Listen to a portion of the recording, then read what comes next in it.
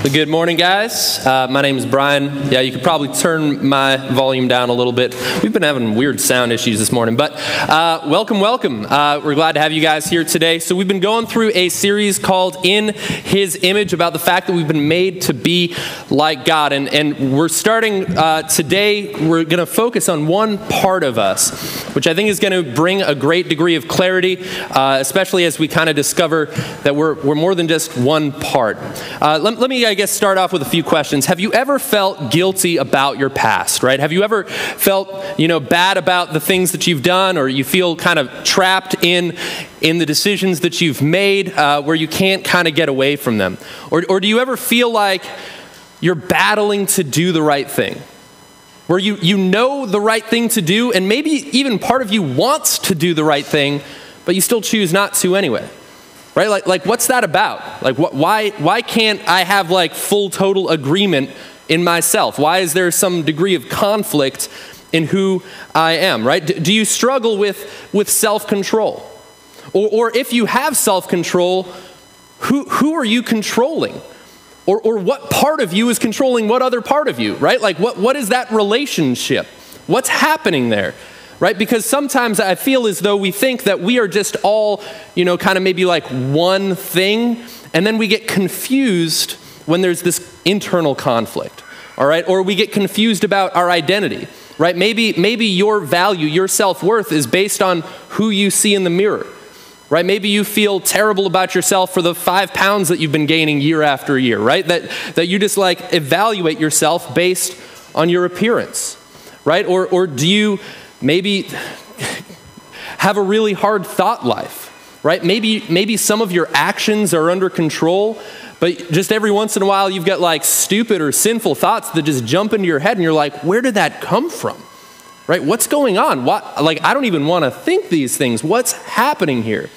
Right? And that's what I want to talk about today, is that we have multiple parts to us.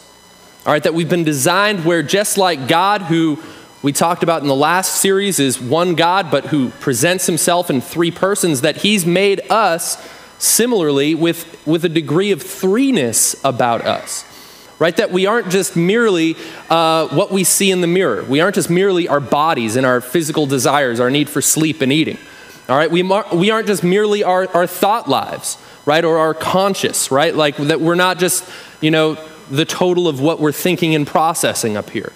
Right? And it turns out that we have this spirit life about us, right? That there's not that we are a trinity, but there's the common word is a trichotomy about us, that we have a spirit, or we are a spirit, we have a soul, and we live in a body, right? So today we're going to focus on the spirit piece, but before I get there, I want to give you a verse. I'll have it up on the screen. You can follow along. And this is from 1 Thessalonians 5. Where we kind of pull this idea from. It says, "Now, may the God of peace himself sanctify," all right, which means to make holy, so sanctify you completely, "and may your whole spirit and soul and body be kept blameless at the coming of our Lord Jesus Christ.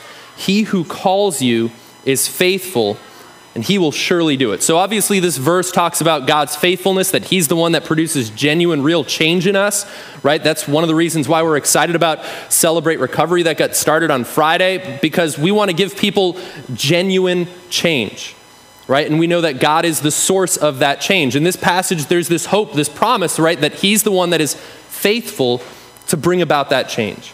But the thing that I'm focusing on right now is not just that promise, which we should focus on the promises of God sometimes, but the fact that we have these 3 parts, right? That we are a spirit, we have a soul, right? Our mind, our will, and emotions, and we live in a body. And perhaps even just kind of that reality, the fact that I'm pointing that out, you might already be thinking back on the times when you've realized that your 3 parts haven't always been in agreement. Right? It's like doing like a 3-legged race where you're trying to drag along some other parts of you towards a certain direction, and there's always this sense of conflict. And understanding this distinction within ourselves will allow us to better understand ourselves. Amen. All right, there's a degree of freedom that will come in understanding, all right, which part of me is pulling me in this direction right now? What things in me should I be encouraging? Maybe what things in me should I be fighting? because God has different suggestions, all right, different things that he encourages us to do regarding each of those parts. All right, there's different strategies that we can use to be overcoming in this life for each of those three parts. So if we don't understand kind of those distinctions, those divisions, we can be misapplying God's word, or we won't be living out in full freedom, right? Or our identity will be placed in maybe the wrong piece of us, right? Maybe it'll be, in your physical appearance, where, your identity completely fluctuates based on how you feel you look that day. Or maybe just all about your thought life. But in fact, our identity should be completely based on who we are in Christ, all right? The fact that we have this spirit, and that's what we're going to focus on today. And our spirit is actually who we are. Our spirit is the eternal part of us. And if you've experienced new life on the inside of you, your spirit is perfect. It's sinless, right? Where our spirits actually have no desire to do wrong, no desire to sin. And as a result, it's not like you have to fear like, man, what happens if I get to heaven? And then like, what if I mess up there? What if I sin? You won't want to, right? You won't want to sin once you're in heaven. Your spirit doesn't have that desire once you've experienced that new life. But there's a problem with mankind's spirits. All right, there's an issue. And in order to understand that issue, we're going to have to go back to the original story. We're going to be looking at Genesis once again today and understand this issue that our spirits have. All right, because our spirits, the way we're born, we're not born into this world fully operational. Where God, who designed us in his image, right, he had intention, he had purpose, but we're broken right now. We come into this world partially broken. But I want to point out that in this original story, we see that God made us and everything else. And as creator, he's the one who gets to call the shots. Right? Last week we talked about the fact that he's made all mankind in his image. Regardless of whether you're a follower of Jesus or not, you're an image bearer of God. The way he's made you reflects a part of his glory about who he is. Right? And that's one of the reasons we talked last week about the fact that all human life is sacred before God because it's been made in his image. And what I want to point out here is that God as creator, right, he's the one that can declare right from wrong. He's the one that calls the shots. He's in charge. So check out this passage in Genesis 2:15. So this is God after he makes man, right? He makes Adam. He breathes life into him. He gives him a spirit. This is what he tells man. He says, the Lord God took the man and put him in the Garden of Eden to work it and keep it, right? So God gives us purpose, right? We're not just purposeless piles of matter that randomly came into being. We were created and designed for a purpose. So you matter to God, you matter to us, all right, just so you know. Verse 16, and the Lord God commanded the man, saying, you may surely eat of every tree of the garden, but of the tree of the knowledge of good and evil you shall not eat. For in the day you eat of it, you shall surely die. All right, so before I get too much into that passage, I want to point out that God made Adam with all three parts. All right, that God gave Adam, right, a spirit, a soul, and a body. He gave him a body in order to work that garden, right, in order to accomplish his job, to be able to interact with his environment. He gave him a soul, his mind, right, to be creative, to be reasoning, to be someone that can understand a command such as this one, to be creative, right, where Adam, he named every animal, right, where God made us intellectual on purpose, right? He doesn't just want us to just kind of be like do-nothings, right? We have reasoning and emotional capability. And he also gave Adam a spirit, which was his living, his eternal part of him. It was the who he was. And at this point, man's spirit was perfect, where God made Adam in these three parts. And I want to let you know, in case you didn't realize, spoiler alert, Adam ate that fruit. Okay? He messed it up. He disobeyed God. And God, noticed what God said. He said that the day you eat of it, you will surely die. But what's interesting is that the day Adam ate it, he didn't die physically. In fact, he went on hundreds of years after that. He had children, he was working, right? He was doing different things, but Adam didn't die physically that day. And that doesn't make God somehow a liar, right? God wasn't incorrect, or God wasn't like, oh, I guess I was wrong on that point. It's because Adam, although he did eventually die physically at 930 years old, he did die spiritually that day. The part of Adam that passed away, the part of Adam that experienced death, was his spirit, the who he was. And notice the words that God uses here. He says, the day you eat of it, you shall surely die. So God wasn't referring to his physical body when he called him you, right? Because even though Adam's physical body was the thing that ate the fruit, all right, the part of him that decided to do that was his spirit. And the part of him that died was his spirit. And I want to point out that God called Adam's spirit you. All right, that the part of Adam that who he was, his identity was wrapped in, was his spirit. And likewise for you and I, our spirit is who we are. Our spirit is us. It is the thing about us that makes us us.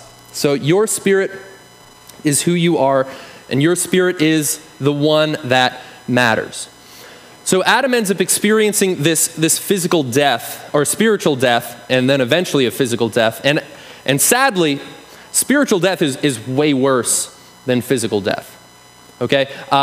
Spiritual death can end up having eternal consequences to it, all right? Where physical death, we're all going to experience physical death. God doesn't remove Christians or believers from experiencing physical death other than the generation that will be alive when Jesus returns, okay? They're the ones that get lucky. Maybe it's us, right? I don't know. It's getting close, we know that. But physical death is something that even Christians and believers experience. All right? Think about the fact that even God calls some Christians to experience a physical death of torture and martyrdom. And it's not that he's punishing those individuals, it's just that physical death is something that this fallen world now has happening. And actually, in that the physical death isn't actually that bad. And I know that's like something like, what do you mean, Brian? Like physical death is like it, like because we're so focused on the now. This life we live now is often the thing that we gain most of our identity from and the thing that we're so focused on. But it's spiritual death that actually matters. Okay, I was just talking to a friend yesterday whose father has 2 weeks to live. All right, and you know, my friend, understanding, you know, he's upset about it. That's painful to go through.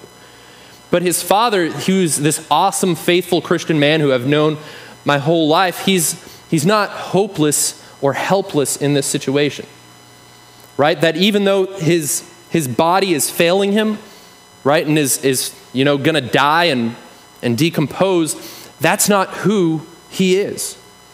His body is just something that he lives in right now. And even though this man's mind is slipping, where he doesn't even know the names of his children, his mind is not who he is. All right? His mind is not what his true identity's in. It's not like we're like, oh, well, that's too bad. His mind's going, there he goes. No. His spirit is who he is. And what's interesting about this guy is that even going through a situation like this, I pray that I can be so faithful to God as this man, is that after enduring pain or different things, that my friend who's been able to be by his dad's side through all of this, his dad in enduring pain would say something like this, saying, this hurts and I don't understand it, but I'm never going to blame you for it, Lord. Right? The fact that his heart, he knows the faithfulness of God, and he's not going to somehow use this as an opportunity to curse God or to blaspheme, right? To be like, God, why are you letting this happen to me? Right? He knows that the physical death or, right, the mental capacity that's going, it's not who he really is. And that his spiritual life is what really matters. The spirit is the thing that matters in us. Okay? So this is what I want to point out, is that spiritual death is far worse than physical death. Okay? That being spiritually dead will have eternal consequences. And consider, I mentioned martyrs a moment ago, right? Martyrs, at times, they are willing to endure physical death for the opportunity to present spiritual life to the very people who are killing them. Right? That they consider physical death to be nothing to be compared with the spiritual life that they desire for their enemies to experience. right? Physical death isn't that bad. And I guess maybe I haven't experienced it, right? So I'm not a full authority on that point. But I want to point out that in scale to, in comparison with spiritual death, it's not that bad. All right, that we get to live on eternally. And Adam, going back to Adam, when he sinned, he experienced spiritual death. Right? From that moment on, even though he lived hundreds of years after physically, right? He was half dead. Right? He was the walking dead at that point. And what's unfortunate for us is this decision didn't just affect Adam. It's something that he passed on as a trait to all of us. That we are all born spiritually dead. Right? And I realize that's offensive, okay? And actually, man, I realized, this is a weird job. I get to say offensive people who choose to come here. At least when I was a math teacher, those people were obligated to come and have me teach them offensive things, right? But you guys electively choose to come here. But I realize that the word of God is offensive, okay? I just read a verse yesterday that Jesus said, "Blessed are those who are not offended with me," referring to Jesus, not me. But right, so here we go. But I don't intend to offend you. But I also don't want to shy away from the full reality of the Spirit that's at play here. I don't want to just kind of gloss over this and be like, well, whether someone's spiritually dead or spiritually alive, it's not that big of a deal. No. It's the deal. It's the biggest deal. All right. This is why Jesus came to live and die and rise again, that we could be brought back to life spiritually. So man broke God's best and passed on that brokenness to the rest of us. And the Apostle Paul, we're going to look at a passage written by him in Romans, and he talks about this spiritual death that we experience, right? And he's not afraid to tell you how bad the situation is. Okay, so let's check this out. Romans 5:12 says, "Therefore, just as sin came into the world through one man," referring to Adam, "and death through sin." So Bible says that the wages of sin is death, right? That sin that we have leads to death, okay? And so death spread to all men because all sinned. So this is interesting, is that man brought sin and thereby death into the world. Okay, and just a side note, because I always like thinking about this stuff and science and everything. I love science. But for my friends who are maybe theistic evolutionists, I want to point out that there's a problem here, a little bit of conflict that you're going to experience, in the sense that, according to evolution, millions of years of death resulted in eventually mankind coming out of it. Where according to the Bible, God creates the world perfect, right? That man is living, right? Animals are living, and man was the one that brought death into the world. So you've got a little bit of a chicken and egg situation there that I'll let you wrestle with on your own time. But death came by one man.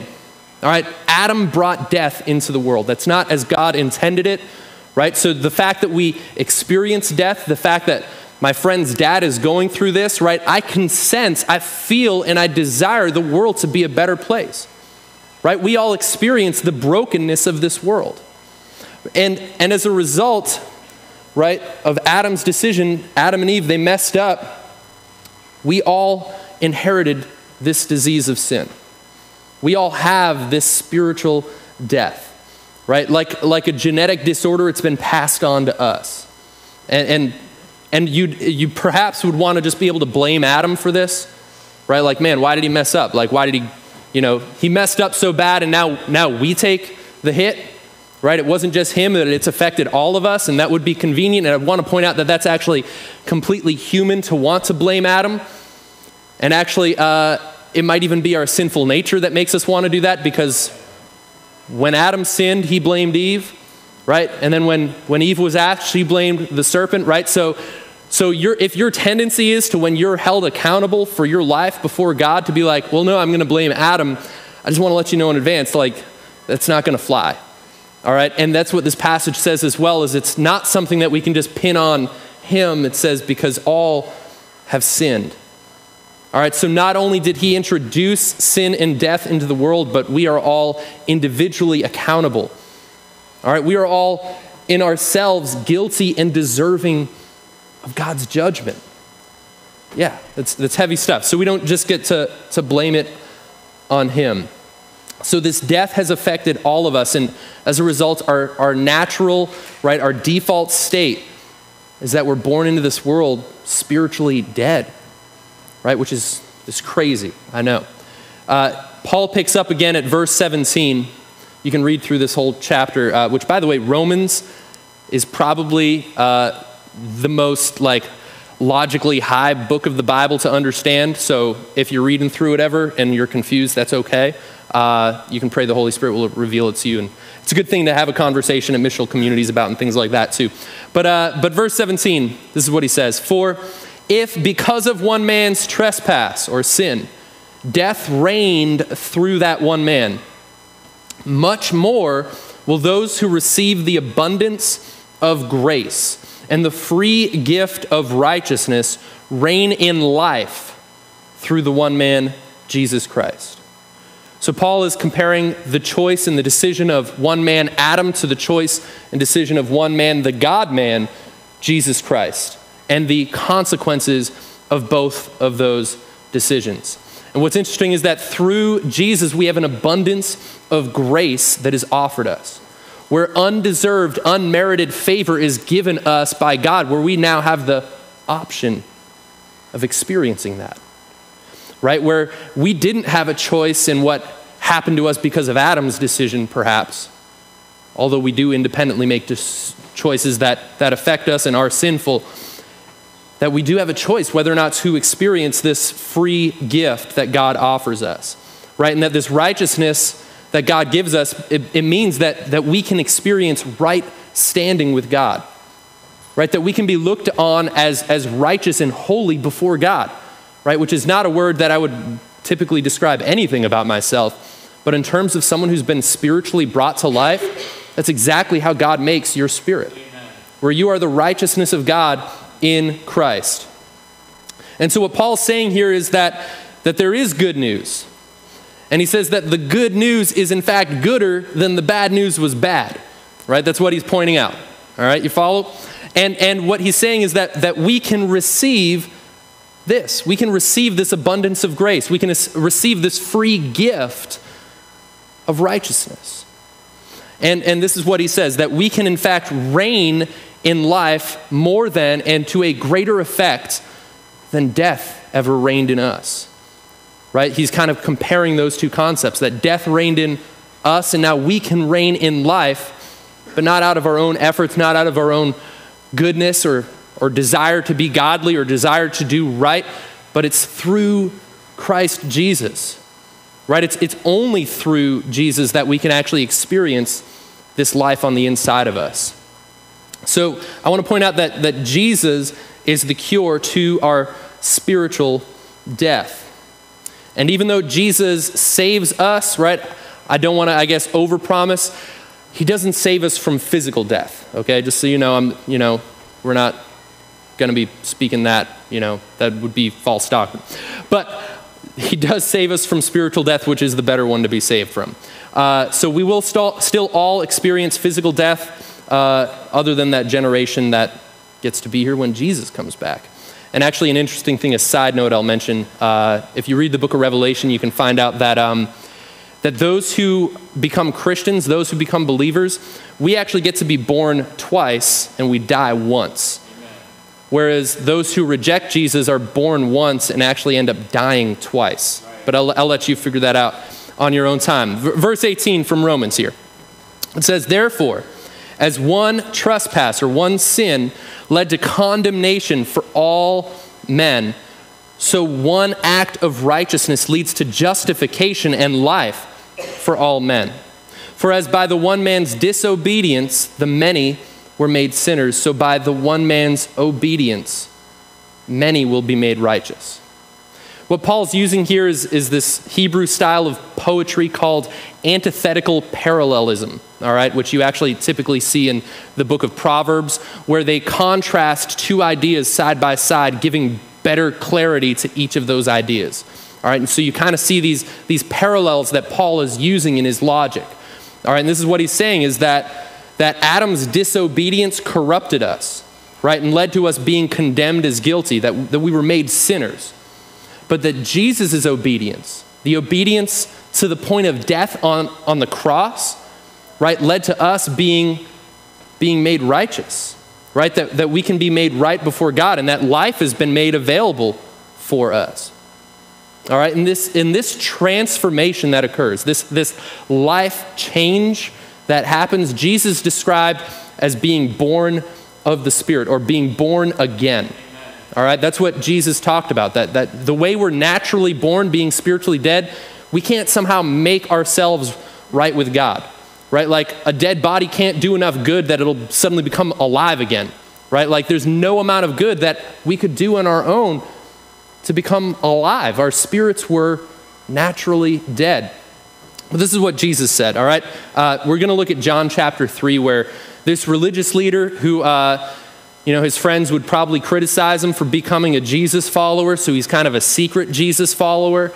He comes to Jesus at night and he's like, listen, we know that you're from God, because only someone who's from God can do the things and say the things you're saying, right? But he's asking Jesus about this. In verse 3, we'll pick up. John 3:3. It says, Jesus answered him and said, truly, truly, I say to you, unless one is born again, he cannot see the kingdom of God. So Jesus communicated that without being born again, without our spirits being made alive, all right, because we've been spiritually dead, that we can't see the kingdom of God. All right, so we need to be born again in order to see or experience, right, to understand or grasp the way God's kingdom works. That's the only way that it can happen. All right, that it's not just, through some like logical understanding that I could like explain it or convey it to you. All right, that we need to be born spiritually in order to understand spiritual things. Elsewhere, Jesus says that blessed are the pure in heart, for they shall see God. All right, so once our hearts have been made right with God, then we have the capacity to more fully understand who he is. All right, so that's the experience that I hope that if you haven't experienced Jesus like this, I hope that you would choose to do so today. Let's see, John chapter 3, verse 4, because this is probably confusing. Nicodemus is confused, all right, which is the name of the religious guy that's asking Jesus, by the way, Nicodemus. So Nicodemus said to him, how can a man be born when he is old, right? So you're probably confused too, like, Jesus, what are you talking about? Right? How can I be born again? Can he enter a second time into his mother's womb and be born? Like, he is way confused, all right? Jesus answered him and said, truly, truly, I say to you, unless one is born of water and the Spirit, he cannot enter the kingdom of God. So Jesus makes this other claim, is that being born again allows you to enter God's kingdom. All right, that's the only way that it can happen, right? The whole reason Jesus came was to deal with our spiritual deadness that we've all been born into. And so it's not unless we can be born again, where our spirits come to life, that we can actually even enter into God's kingdom that previously we wouldn't have been able to even see until we were born again, right? So access to God cannot be obtained through our own human effort. And being spiritually alive is what will actually allow us to enter God's kingdom. Let's see, verse 6. Jesus says, that which is born of the flesh is flesh, and that which is born of the Spirit is spirit. Okay, so Jesus is making a distinction. You've got multiple parts to you. All right, there's more things at play than just what you see. All right, the Bible says in one of the Corinthians books, I don't remember which, that the things which are seen are temporary, while the things which are unseen are eternal. Okay, so this is what Jesus is talking about, that there's more at play than just what you see. Verse 7, he says, don't marvel, all right, don't be astonished, all right, that I said to you, you must be born again. So Jesus is saying, this is a mandatory experience. In order to experience and enter into God's kingdom, is that you have to be born again. You need to be born spiritually. All right, we've all been born physically. We've all been made in the image of God, as I talked about last week. But being born of the Spirit, we can become children of God, is what the Bible says. all right, that we can actually be brought to new life. And Jesus makes this distinction where he doesn't leave room for kind of all religions being the same and bringing you to the same God. All right, that he doesn't leave that option open. He says you must be born again. And in fact, what's interesting is that he's not even speaking just to Nicodemus here. That the word you in the Greek is plural. All right, so like our friends Ben and Zach who planted this church, Jesus is saying, y'all must be born again. All right, that's what he's saying. That all of us, all right, this wasn't just specific to Nicodemus, but it's an invitation to everybody. Picking it up later, Jesus then connects, okay, how do I become born again? And he connects it to our belief in receiving who Jesus is. John 3:16, you've probably heard this one, but don't tune out as a result. Here we go. For God so loved the world that he gave his only son, that whoever believes in him should not perish, but have eternal life. So I want to let you know, even though maybe you're offended by some of the things the Bible says, that God loves you, and that God acts and is motivated by his love for you. When Jesus walked on this earth, the things that he did, the miracles that he did out of compassion for people. And the people that even choose to reject him, Jesus wept over and desired that. He says, how often I've wished that I could just gather you in my arms. Right? That God is motivated by love. So I hope that I don't ever come across as just being like, condemning and whatever and offensive.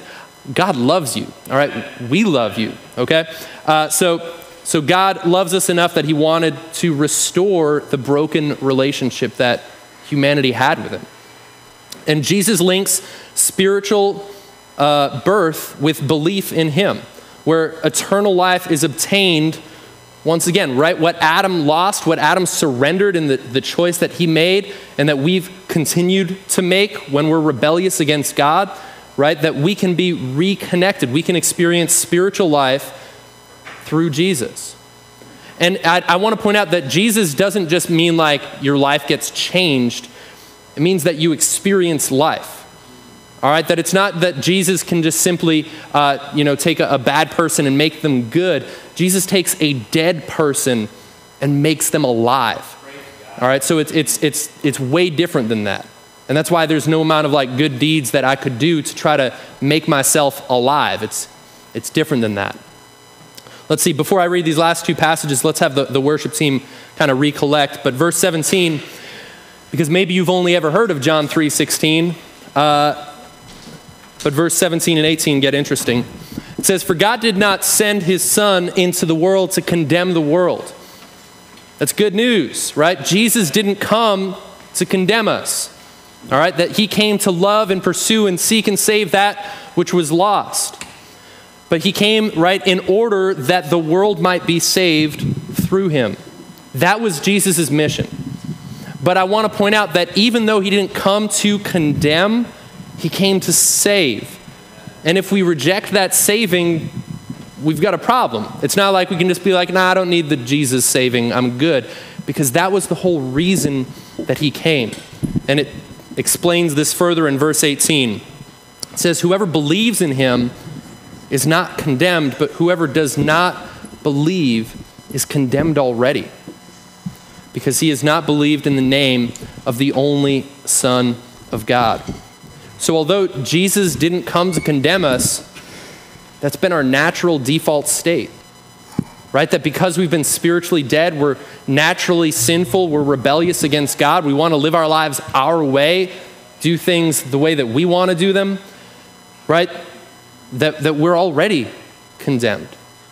So although that wasn't the mission that Jesus had was to condemn us, he's like, listen, you're already condemned, but I came to save the world, right? I came to save you. So I don't want you to think somehow that God is so loving that, somehow we're all just saved automatically, okay? Because God does love you, but he's also holy and just and righteous, right? And that this condemnation, this spiritual death that we've experienced, he has a remedy for it. He loved us enough to pursue us, to give us the opportunity to become spiritually alive. But it's not something that we can just ignore. Like Jesus said, you must be born again. And in encountering Jesus and experiencing that life and experiencing what he gives us, at some point it's not just a matter of believing in Jesus, right, that he came to save us, but we then realize that once again, that relationship is reconnected, right? That just like back in the original garden, right, that we realize that he's God. And just like God originally got to call the shots, we realize that he is the Lord of our lives, that he gets to call the shots for us, right? And that we need to choose to submit to what he says, right? He's Lord for a reason. It's not just like a title that we gave him just because it sounded nice. He's Lord because he's someone that deserves to be obeyed, okay? And that obedience is done out of love. It's not out of trying to earn his favor or love. That obedience is out of already being fully received and accepted and born again into his family. So if you haven't ever experienced life through Jesus, you can make that choice today. It's a free gift, is what the Bible said, that God offers to us. All right, it's a free gift. And all you have to do is as simple as Jesus put it. You just have to believe in the one that God provided to make us right. You just have to believe in Jesus. And that's something that I want to let you know that you can do just between you and God. All right, you can, during this last song, you can just pray to God and just say, God, forgive me for my past. Forgive me for the things I do wrong. Right? I want to be right before you. Bring life into me. I believe in Jesus and what he's done. That he died on the cross for my sins and that he was raised from the dead. Right? That's something that you can do on your own. But if you want someone to pray with you, if you want someone to talk with you, all right, I'll be available in the back and I'd be glad to do that. But before we do this, let's just pray real quick as a family. Heavenly Father, we thank you, Lord, for all that you've done for us. We thank you that even when we messed up, even when we were dead in our sins, you chose to come and die for us, that we could be made alive. That it's something that none of us deserve, that none of us looks upon any other with judgment because we were all equally guilty. But God, I thank you that you make us spiritually alive. I thank you that through our spirits and our identity being placed in Christ, that we can be confident in who you've made us to be.